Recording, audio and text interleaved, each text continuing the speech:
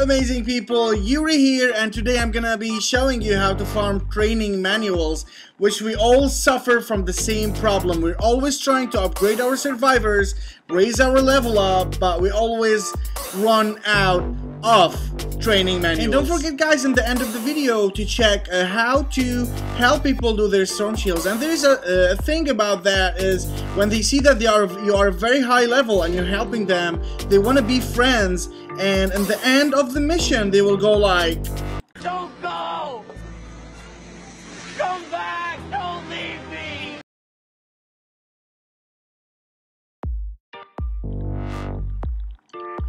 There's a lot of ways guys to get training manuals. There's like more from 5 to 6 ways to get those manuals really easy. Number one is just to check your quest line. At the end of some quest lines they will give you like some training manuals.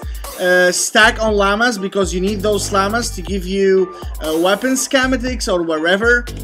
Heroes, defenders, you can like break down and get them. Like you can see like here, I'm breaking down heroes and look how many training manuals I can get, and plus also you can get hero XP from doing that. In the previous pictures I showed you there where you can get like free defenders, free schematics that you actually don't need. Transformation, you can see it in your armory. You go down there, transform. This is very important also, and that's what I always use to transform survivors, transform heroes from scrap weapons, scrap schematics that I actually do not need.